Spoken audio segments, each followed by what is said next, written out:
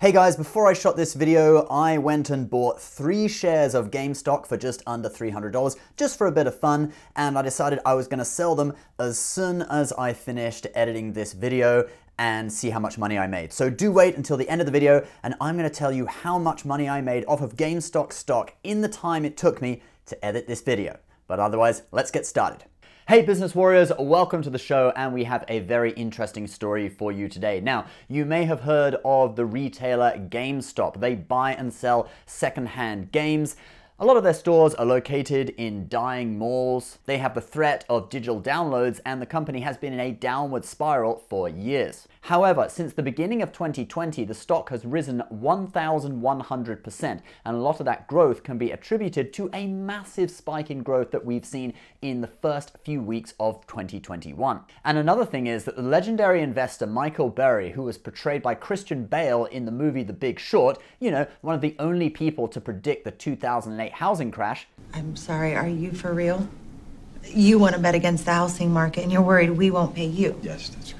Well, he's had a position in GameStop since a few years back. He was buying GameStop when everyone else thought it was dying and an easy short. His company's current position stands at 1.7 million shares, and he was up over 1,500% at GameStop's peak. Now, the stock has dropped back just a little bit now, but his company's position is still worth over $130 million.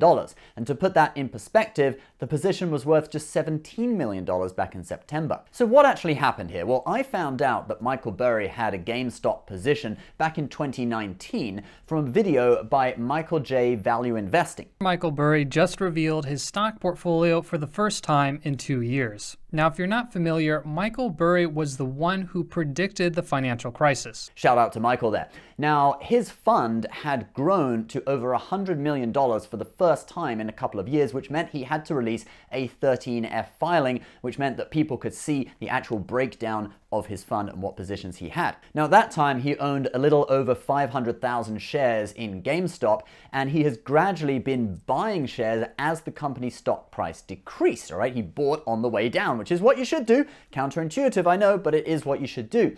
And he, you know, since he's one of the only people who accurately predicted the 2008 housing crash, when Michael Burry does something, you pay attention. But GameStop still looked pretty dreadful for several years until we started approaching a new console cycle, which I think is what Michael Burry was counting on. Wasn't the PS5 just released? Well, you can't digitally download a PS5, you have to buy a physical console. And you can buy them at GameStop.com. But that is not all. New consoles coming out leads to a surge in people trading in and selling games in the second-hand market, which is basically GameStop's thing. And in addition to that, GameStop is also heading into actually selling digital downloads of games as well. But there was one more ingredient in the cocktail that sent GameStop stock to the moon, and it's explained in a Reddit post on the Reddit thread Wall Street Bets, entitled Bankrupting Institutional Investors for Dummies, featuring GameStop.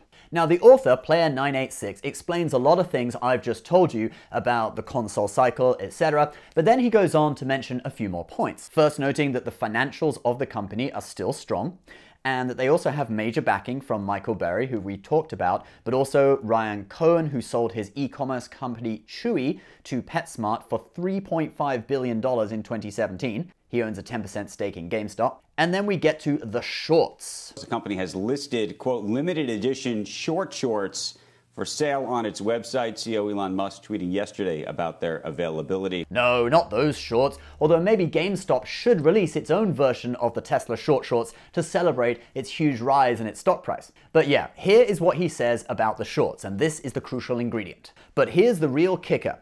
GameStop's short float 120% has never been seen before. The short theory was that GameStop would not make it to the new console cycle, and the shorters would collect their tendies. What is tendies? Profit, probably.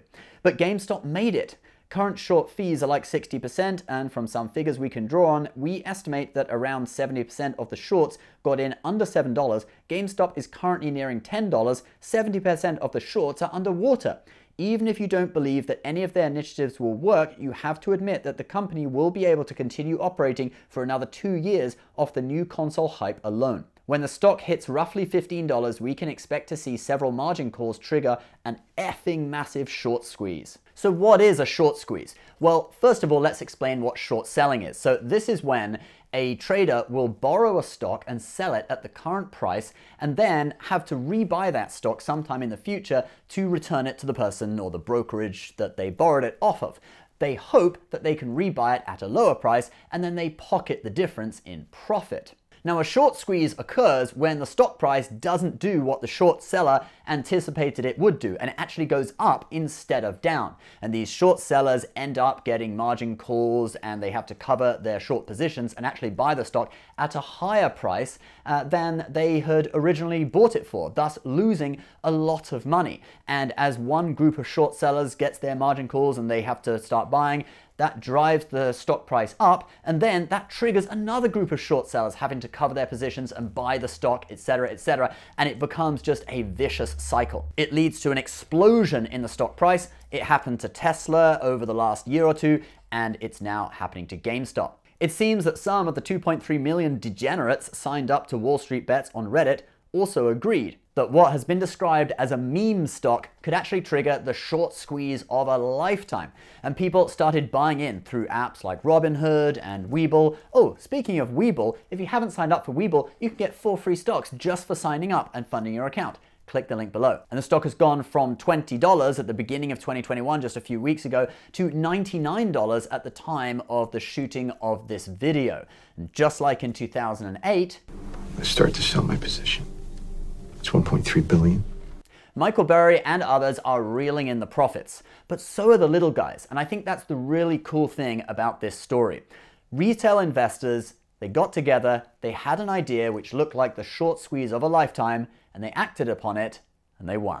All right, guys, what do you think about this story? Please leave your comments in the comment section below. We may be a little bit late to buy into GameStop now. The short squeeze has certainly already happened. You could perhaps buy in a small position just to see what happens, but you probably have missed the boat. But don't worry, there are always going to be more opportunities for things like this. Just look at Tesla, look at Zoom, all these companies. We've seen massive growth over the last few years, so there will always be opportunities in the future, and it's up to you to pay attention and see if you can find them. Please subscribe if you're new, guys.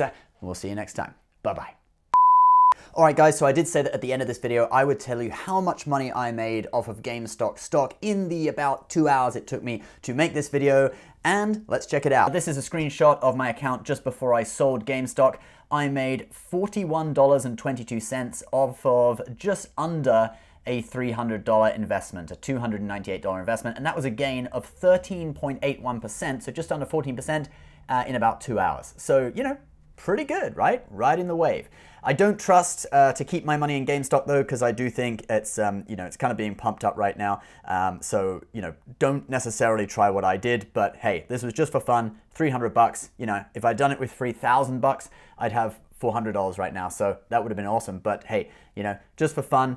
I'm more of an investor rather than a trader, but yeah, you can see the results. Pretty cool.